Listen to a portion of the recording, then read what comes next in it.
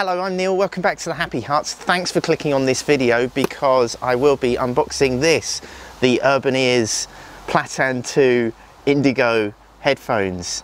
They're gorgeous, and I know this because I've got a pair of Plattan1 headphones, the original ones, which you'll see in a minute. They're completely clapped out. I've worn them every day for about 4 or 5 years, so I wanted to see how these compared with the original Plattan. These are lovely. Take a look at this. So this is the Plattan2 indigo. Is it Plattan or Plattan? I don't know. And there's the flap. I'll push these two buttons. If I got it upside down. There we go. Look at that packaging. It's gorgeous. Presented atop a triangle. Oh, but I'll show you what else is in the box in a minute. And there they are. As ever with these unboxings, I'm reaching around the camera. Oh, so it's a bit tricky. Look at that. It's a nice label there. Bit like the label on my original Plattan. I'll show you some other crucial differences that I've already noticed. But let's open this. It's like a folded card triangle pyramid of technology. Oh, look what's in here. There's an Urbanears sticker. You can put that on your forehead. Boom. There's the cable tie, all tucked in neatly. That's what the, let's get the focus right. It's a 3.5mm jack. If I compare that with the original Plattan, which is kind of a, oh no, it's the same colour. Wow, looks, is that the same? It's probably an optical illusion. Look how battered my poor 3.5mm jack is. That's after about 5 years of use, I think. 4 years, almost continuously daily. It's still working beautifully, but man, it's going to be nice to have this. And look at the other crucial difference. See, I've, over the years, tried to bend it this way, but Urbanears have very kindly pre-bent it for you. So this 3.5mm jack is at an angle, and I don't know if you can see, it says, there's the focus, Urbanears. The other crucial difference, which I've noticed on the packaging, is this. He says, pulling it out. I thought this was a jack. Shall I pull it out? Yes, it is. God, that could have gone horribly wrong, couldn't it? So, there is, this cable is completely replaceable.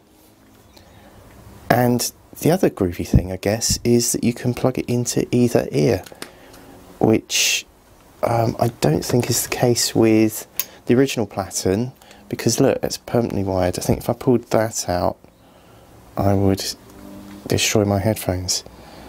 So that's the first nice touch with the Plattan2. There's the L-shape jack, and the ear end can go in either ear.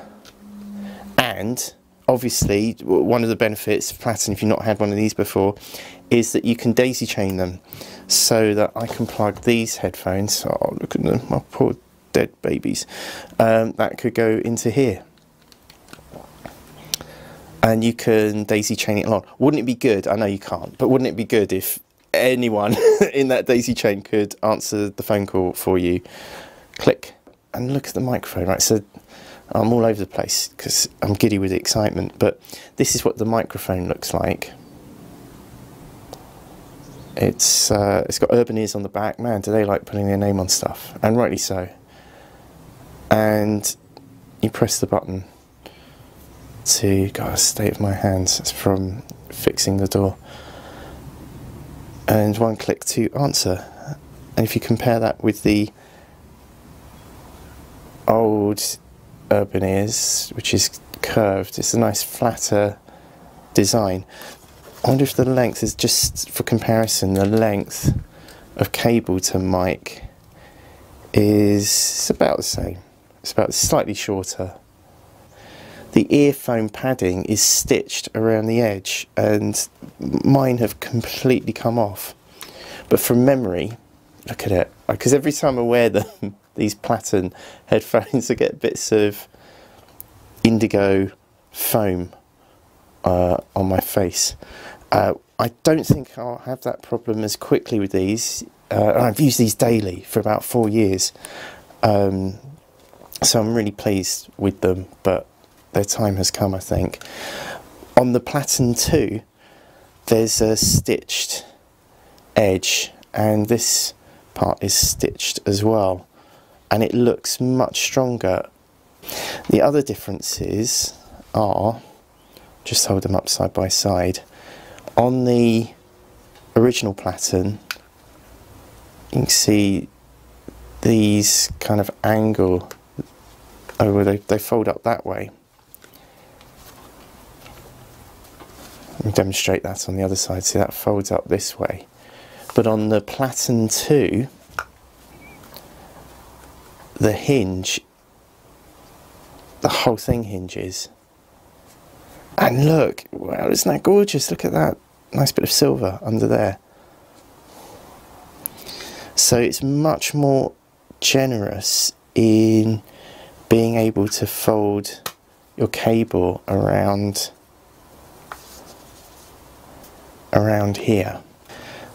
So then that winds round like that, so you hold them in place. You'll see that the side of the headphones, there's a silver ring edge, which is the same as the old one. It's a lovely design, which is invisible from the side. But the big change is this bit of silver, this kind of brushed chrome look ending on the headset there. That's different from here, where only the middle bit folded round. I mean, I kind of liked wrapping the cable around that, but this will be much stronger, and I think much less prone to snapping, although these have survived an unbelievable amount of pounding. On the old Plattan, the fabric is stitched both sides, and on this one it's not quite as nice to me, but it's practical.